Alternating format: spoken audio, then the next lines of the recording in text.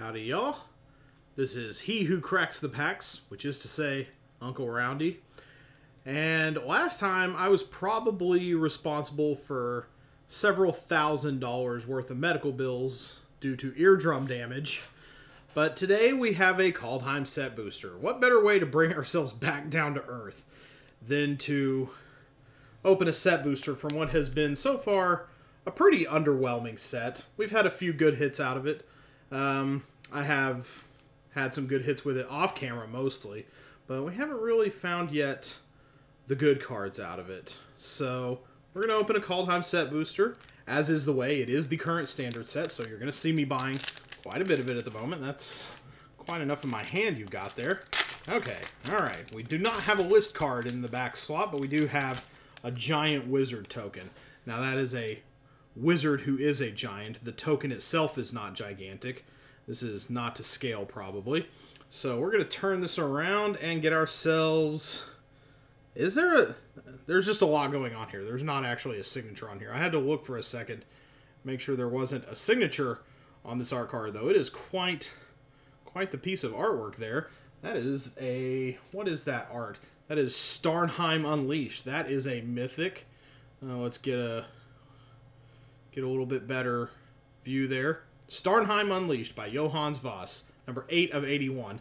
I promise I will try to figure out a way to do fixed focus with this soon. I know it's probably annoying some of y'all. But here we have our Snowland today is a basic forest. Quite a nice little understated piece of artwork there.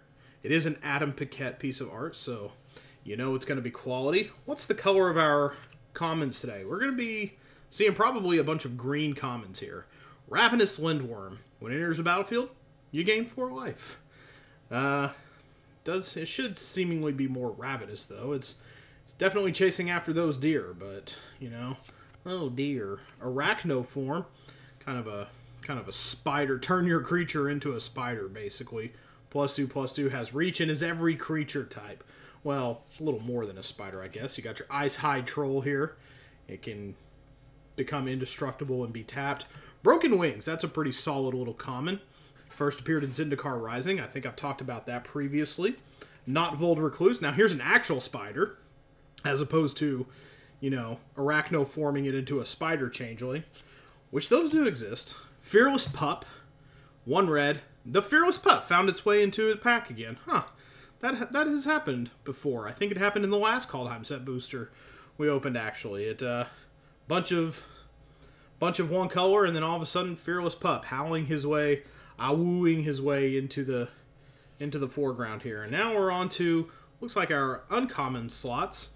Morit of the Frost, blue-green, +2, a legendary shapeshifter, a 0/0 changeling. It can enter the battlefield as a copy of a permanent you control, except it's legendary and snow in addition to its other types. And if it's a creature, it enters with 2 additional +1/+1 counters on it and has changeling. That is a lot to take in there. Let's see what else we got. Icebind Pillar, a snow artifact for blue +2. I don't think I've seen this one yet. 1 snowman and tap. Tap target artifact or creature. Hey, alright. Sounds very good. I like it. I like it a lot. Okay. Ooh, Mystic Reflection. That's a pretty good hit, actually, for a rare here. For at least 1 rare. Blue +1 instant. Choose target non-legendary creature. The next time 1 or more creatures or planeswalkers enter the battlefield this turn, they enter as copies of the chosen creature. And you can foretell that baby as well. It makes it cost a little more, but for that effect, that is very much worth it, I think. That's a pretty good hit for this set. I'm going to be pretty happy with that. I've been kind of mildly chasing that one. Not too upset if I don't get it, but we're going to keep on trucking here. I think we may have at least... We got quite a few cards left. We may run into at least 1 more rare. We've got Sculptor of Winter. This is probably some wild card slot. Green +1. Tap. Untap target Snowland. Elves are pretty good about that kind of thing, I would say. And our foil. We're on to the foil. We only had the 1 rare, but it was a good one. Death Knell Berserker. Black +1. A 2/2 Elf Berserker.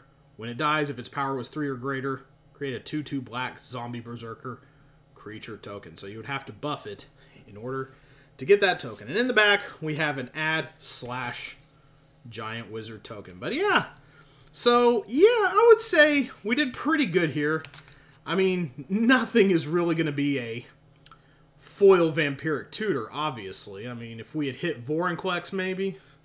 I didn't see that happening, though. But I'm not going to be too upset about this rare. This is a pretty solid one for this set. I think we may have, I don't know if it's gone down or what, but I think we may have made our money back with this pack. So I'm not going to complain. It's Kaldheim. And Diamond Hands are even extending to subpar sets like this lately. Yes, I do consider Kaldheim kind of a subpar set. Unless you really like playing with snowlands and snow permanents, in which case you're probably having a field day. But Mystic Reflection, I'm pretty happy with this rare. We're going to call that a day here, and I will see you guys next time. We're cooling off, looks like, in terms of luck. It was just banger after banger after banger there for a minute, but still, even so, even with a little cooldown here today, not too bad. I am happy with the Mystic Reflection. See you guys.